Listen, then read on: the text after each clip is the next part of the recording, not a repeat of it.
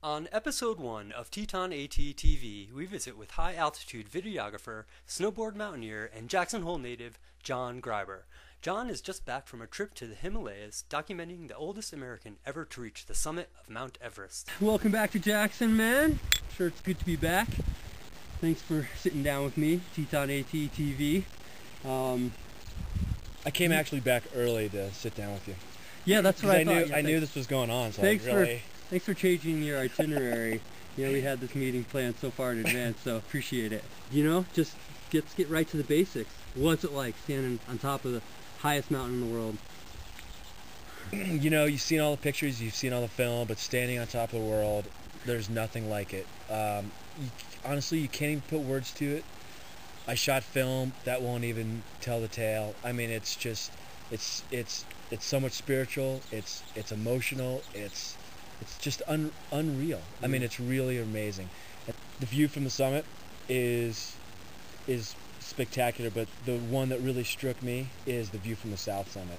Because you're walking up and you're in the sun only at 4 o'clock in the morning. You get to the south summit and you look across to the main central summit over the Hillary Step and the summit ridge, and I just started crying. That's because awesome. It was just something that you've only seen in pictures, and it's just something a lot of people don't get to see. Was your emotion from the effort that you had put to get there, or was it more of just a personal kind of dream come true for you? I don't know. It's a really good question, because everybody was emotional, and I think it's your time.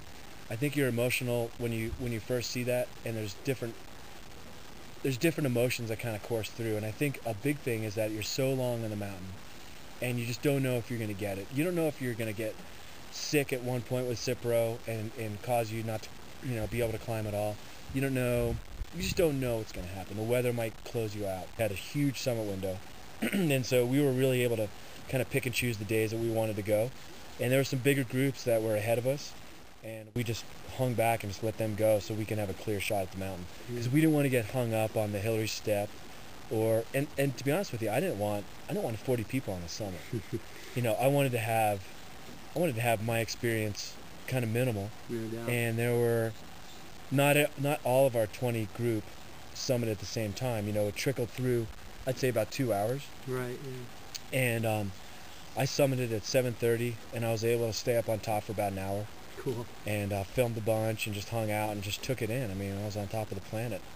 Not only were you climbing the mountain, but A, you were working, and B, I mean, you were carrying all this camera gear and having to stop and shoot video and then maybe catch up to the group. Yep. Does that make it just that much harder? Or? Since I was a one-man show with the film, the sound, the lighting, the everything, I had to definitely work twice as hard, I felt.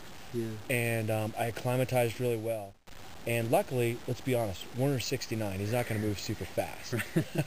So I was able to shoot him if I had a tripod, put everything back in the pack, and then go up ahead. So my whole kit would weigh about 18 pounds, with the tripod, the camera, the battery, the tapes, and everything else. There wasn't a little Sherpa you had kind of short line to you carrying all the extra batteries and stuff. You next time.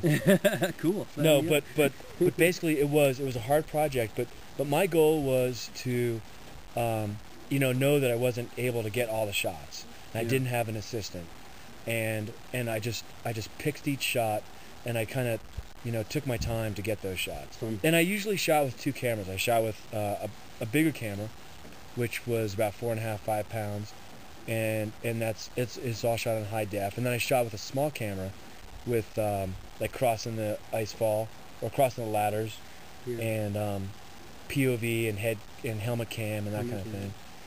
The funny thing is once I walked off the summit, I kept looking over my shoulder, and I wasn't going back, and I descended the Hillary Step, walked down from the south summit, got down to the south call, and I thought, well, shit, I hope the camera was turned on, because the batteries, I couldn't look at the film, and so, 'cause sometimes you can push the button twice, and so I kept thinking, well, did I see the red record button on? And I was like, wow, if I didn't, I'm really screwed. How do you deal with kind of being away from the family for so long, sitting around, just sort of trying not to get sunburned at base camp? Talk about that a little bit. Everest is really hard because it's so high, and it's so much time, and there's so much time commitment, and you know, you're not on the mountain every day. So over those 50 days that we spent, you know, around base camp, we'd go up the mountain and come down and rest for 2 or 3 days, and then we'd go all the way down to, let's say, all the way down the lower villages, nearly down to 12,000 feet, and rested there. And so that was a little break, but for the most part, there's a lot of downtime, because I mean, as Westerners, you have to spend so much time to acclimatize.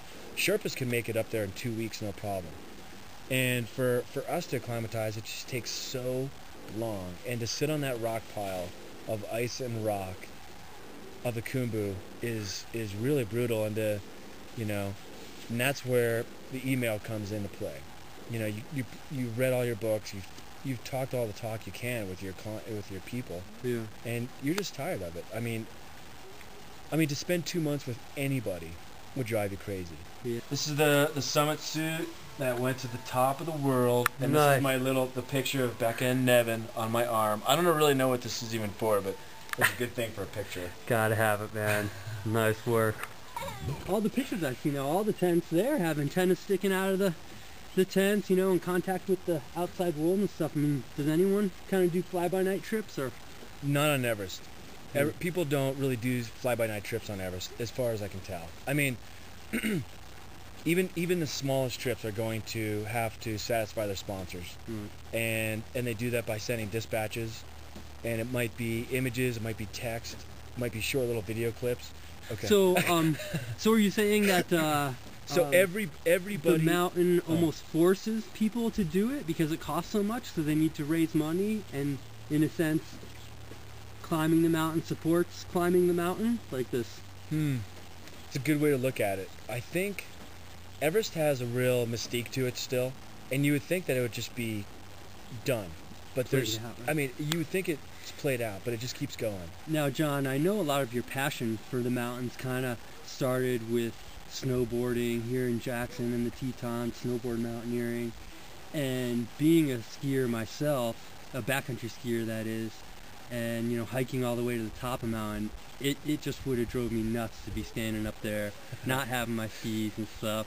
I mean, did you just wish you had your board when you were at the top of that mountain? Or? This trip, yeah, it would have been total fluff kitten, not knee deep, but binding deep chalk. Perfect. But yeah, but it's reliable, and you know what you're turning on. It would have been a perfect year for skiing Everest. I talked to Dave Hahn a lot this year, and he told me that this spring's condition was unlike most springs, and it was better condition than when the Deloriers and Jimmy Chin skied it last fall, which is very uncommon. This year was perfect conditions on the Lhotse face, all the way up to the balcony. Beyond that and to the south summit was ideal conditions. Do you see yourself kind of pursuing any more snowboard mountaineering goals and trips or achievements? Yeah, absolutely. I want to continue snowboard mountaineering, but I mean, to be honest with you, with a family, I'm glad I made it this far with the shit that I pulled off, to be honest with you. I mean, I'm psyched to be sitting here talking to you, because I've had lots of close calls like all of our friends have, and I've just lived through them. So my snowboard mountaineering will probably really taper. I mean, the last big burly thing I did, the last two things was with Coombs and Doug Workman on the Otter Body. I filmed that, and then Cho Yu went from snowboard from 8,000 meters. And I keep saying I'm going to taper, but I keep going and going. But I mean, to be honest with you, all those times sitting at base camp, I just dreamt of playing in the river with Nevin, my little boy, and sitting in the drift boat. So there's a lot more to pushing the limits. I'll let that go to some other people and have fun. Well, John, we're glad to be sitting here talking to you too. Thanks for talking to me for a little while, Thanks, man. Appreciate it. It was a pleasure. At TetonAT, we love to ski. At TetonAT, the mountains and me. At TetonAT, we ski to be free. We love to ski at TetonAT.